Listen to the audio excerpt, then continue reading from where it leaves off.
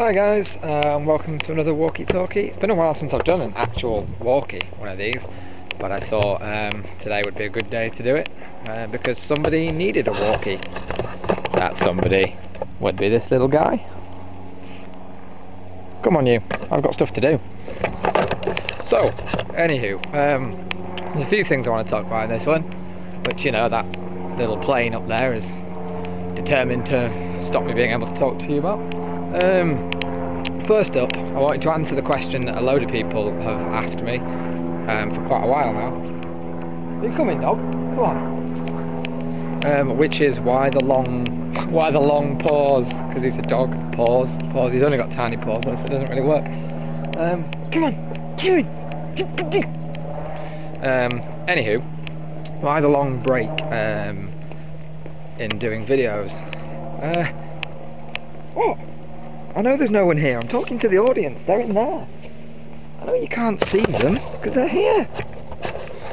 Anywho, talking to the dog and talking to you guys. This is confusing for all of us. Basically, it comes down to a few reasons. When I started doing the channel about 2 years ago, what I was after was a new hobby, a new interest, and something to keep my video skills, although skills is a subjective word, fresh and going. And the hobby side was just to give me something to do because of a point in my life I was at and I needed it. And producing the main show, the main ReplayRetro show for console reviews, is a big process, and it took up a great deal of that time, which was brilliant. But to be honest with you, as much as it's had a lot of positive and good, solid feedback, it also gets a lot of the same old comments that just annoy me on a regular basis. And I'm really sorry if this comment applies to you, but it is going to apply to some people. Basically, there's a large number of people who commented about the layout for the original show, being in a video screen and blah blah blah. Well, there was actually a reason I did that. And it was mainly because of the fact that my camera is so low quality that I didn't want the image to be blown up too far, and that just negated a little bit of the blow up. Just let me check this is still filming because this camera's a bit broken. Yes, it is, although you already know that because you're watching. Weird. Anyway, so it negated some of that, but also it was because this was my show that I was creating for my hobby, for me. I was never creating it for anyone specific, and I'm not getting paid for it. That's a big thing you have to remember. I do not get paid for this show, but yet people still went on about this video screen thing, and it put me off majorly making the show, because I sit there and think, oh, for God's sake, is this all I'm going to get really for my effort of putting this up? Bearing in mind it's a big effort, because basically I have to decide on a topic, so a system to review, pick some games to review as part of that, then I have to research the system, have to collect images and collect video footage, I have to script it, I have to film it, I have to edit it, I have to encode it, I have to upload it. It's a big process. The main show takes about 2 days of solid work to produce, so it's a big ask, and then to get a load of, well, crappy feedback from people, really, the same old piece of crappy feedback, it can put you off quite a lot, and so that's kind of what happened. No, we're going this way today, and it did put me off, so, hence the long pause started. And I am, for the record, in season 4 getting rid of that TV thing. It will still form part of the intro, but it'll zoom in more, so you can't see it when it gets into the main show, and that's fine. I don't mind doing that. But to all those people that seem to be commenting thinking I will go back and re-release the old videos without that border, no, it's not going to happen. I am not going to spend my time going through re-editing all the videos to get rid of that border just to satisfy you, so sorry, it's not going to happen. But one thing that annoyed me quite a lot was that these comments were raised and raised repeatedly, and so I dealt with them on Twitter. Eventually I actually had a bit of a rant on Twitter about how much it was annoying me, but because so many subscribers don't pay attention to my Twitter, or even go on it, hello, is there somebody over there? That's a bit weird. Then, you know, you wouldn't know that, annoyingly. So, yeah, basically, you know, same, that kind of links into people that were asking about when the show's coming back and stuff as well. Well, if you'd been following on Twitter, you'd know when it was coming back, or you could ask me directly. I always respond to people on Twitter, always. Whereas with video comments, I only comment back on videos that have been produced within the last couple of weeks. So if you put a comment on, well, the Panasonic 3DO review, the first one I ever did, chances are I'm not going to reply.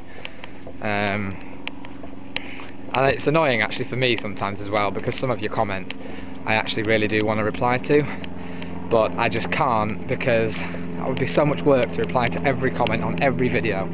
So instead, like I say, I just focus it on videos that have the most recent production. So at the minute, the current 5-minute plays are being done. Let me just check it's still recording.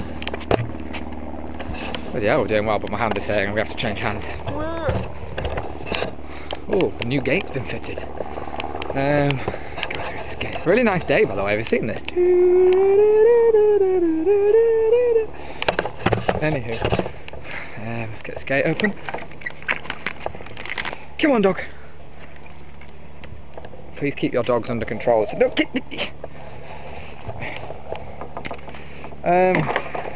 so yeah, that's one of the reasons for the long break. But it's also because I just needed a break. I wasn't feeling it anymore. I know, for example, you get people like the Stig recently did a video saying that he's just not feeling this whole thing anymore, and so he's going to stop doing videos. And it's sad, but it does happen, because it starts to feel like a job. And again, we're not getting paid for this. People need to stop looking at YouTube hosts and video creators and thinking that we owe you something, because we don't. Steve Benway, for example, does videos almost every day, and the second he stops, people go a bit mental. Oh, why is Steve not doing a video today? You know why? Probably because he can't be bothered, because it's not his job. He doesn't owe you a video every day. It's great that you get one, but, you know, just appreciate the ones you get, rather than, oh, I'm going to have to flip to untangle the lead, rather than getting bitchy about the ones you don't get. What's he doing? Oh, he's having a wee. We'll wait here while he has a wee. Do do do do do do do do do do do do do do do do. Is that nice? Alright. Do you want a piece of treat? You want a treat? I know you do. This is a bit weird. There you go. There you go. Good boy. Come on then. So anyway, also one of the things that the Stig was talking about in his video about stopping is that he's also stopping collecting and is actually selling all his collection. And that got me thinking as well to some extent, because his comments were mainly about how, for him, collecting has become less about collecting to play and more about collecting to say that he owns these things. I have to admit, my collection is kind of the same these days. I look at things, I look at my Game 8, for example, that I could sell for a significant profit, but I don't. And why? Because I'm not rich, you know, I don't have a vast amount of money, certainly don't have a good job. So, you know, I should be selling some of this stuff maybe, but don't worry, for now, for the time being, I'm not. We'll keep making videos, everything will be fine. But yeah, let me know your thoughts on that. Do you collect because you like playing, or do you collect because you like owning, or is there some other reason, you know? And do you really think you can justify your collection? Because I have to admit, there are systems I want, and sometimes they go out of my price range. Anyone following me on Twitter at the minute will know that there's been a few times I've lost auctions I really wanted recently. And you know what? I could have just put them down, paid a bit more money, but I didn't, because I struggled to justify it. So yeah, it's, you know, it swings and roundabouts with that. How much time have I got left? Not too long. But yeah, don't worry, I'm not going to be quitting. I am in fact back. I hope you all enjoyed the recent 5-minute plays. I'm going to start making more of those, just because, to be honest with you, it takes me about half an hour to make a 5-minute play. So it's a much more attractive option for me than making a main show episode. So you will be seeing 5-minute plays a lot more often. And the main review show will happen, but, you know, just not very often. Season 4 will happen soon, I promise you that. it'll start, but it won't be regular, it won't be every week like it previously was, because I don't know why I'm forcing myself to do that much work, to be honest with you. So yeah, let me know what you think about the new series when it starts. Oh, that's another good thing to talk about. Attack of the Clones, the new series I just started. You can smell rabbits. Attack of the Clones, the new series I just started, all about clone systems. We looked at the Enjoy, yeah, the Enjoy pad. We looked at that recently. What do you think about that new show? Very interested to hear people's feedback about whether it's an idea I should be pursuing or not. It's just to make the channel a bit more diverse, and again, it doesn't have half of the production time of the main show, because again, it's an unscripted show, it's an unresearched show. I sit down with a piece of plastic tat, I look at it, I review it, I play it, and then I start the editing.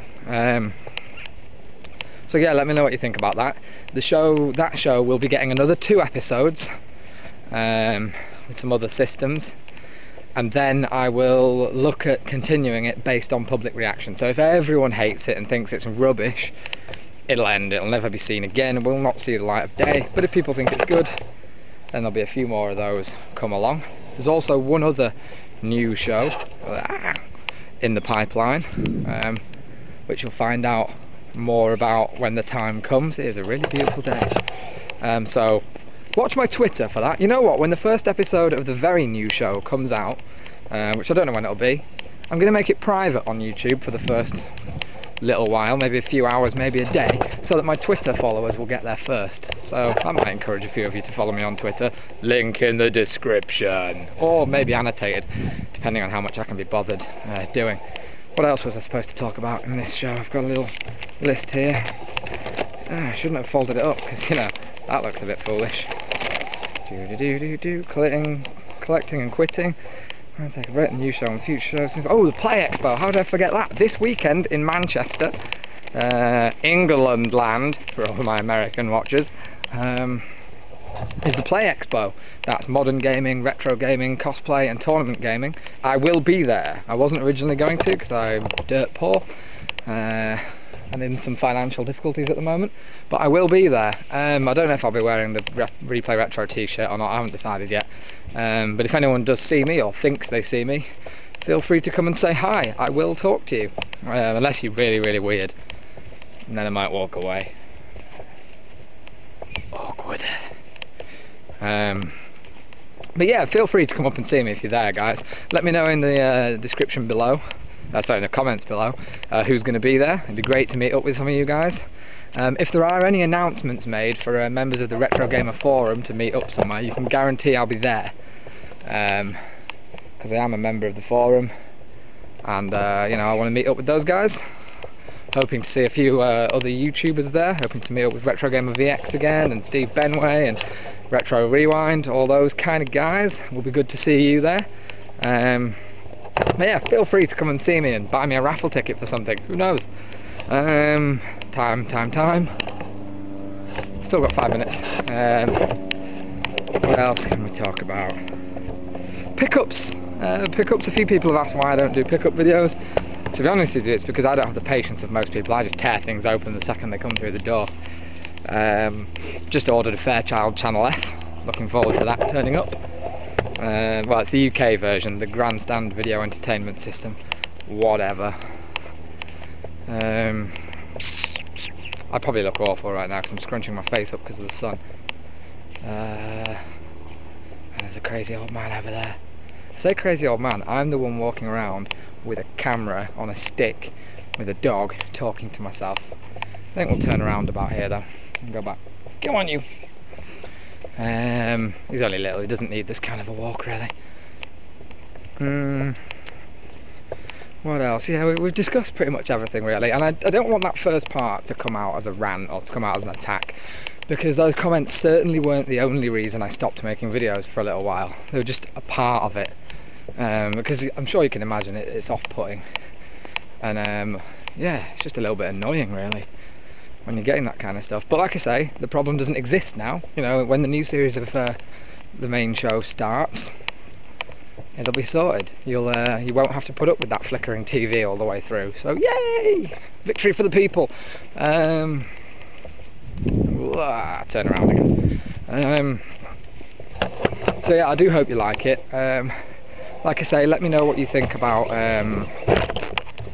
Attack of the Clones in there, and the 5-minute plays, I suppose, as well. But I am back. I'm certainly not quitting anytime soon.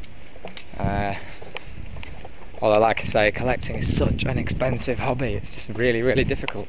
I'm trying to think if there's any points. Oh, there was a tag recently about what part of a company would you change? A company from the past. Have I got time to talk about that? I've got a couple of minutes to talk about it. Yeah, the tag was something to do with, you know, what would you do if you could go back in time and change any company's decisions? And it's quite odd. I think I'd give Sega some Ritalin in the 90s and be like, stop releasing stuff. Seriously, calm the hell down. Because I think they'd still be with us today if they hadn't gone, here's a Mega Drive, it's awesome, have a Mega CD, oh my god, have a 32X, it's brilliant, have a Saturn, have a Dreamcast, oh my god, we've run out of money. You know, I think Sega would still be around if they'd been a bit more careful with that. But then also Nintendo. I'd encourage Nintendo to try and have a little bit more faith. The Virtual Boy did not need to die. Let it live. You know, stuff like that. You know, because it's a brilliant system. I don't care what anyone says. So yeah, that's my answer to that tag. I can't remember what the specific tag was, but hey. And that is pretty much all I can think of. This has been a rubbish video. If you're still watching, you probably have mental problems. Because this is just stupid. I'm not really talking about anything. I'm just blithering and blathering, and dog wants to go somewhere else. So yeah, I don't know. Let me know what you think about any of the topics we've discussed today. Hopefully I will see loads of you at the Play Expo. Give me a wave, give me a shout, you'll recognise me. I might put something around my neck, ReplayRetro ID of some description. But yeah, until next time, see you soon.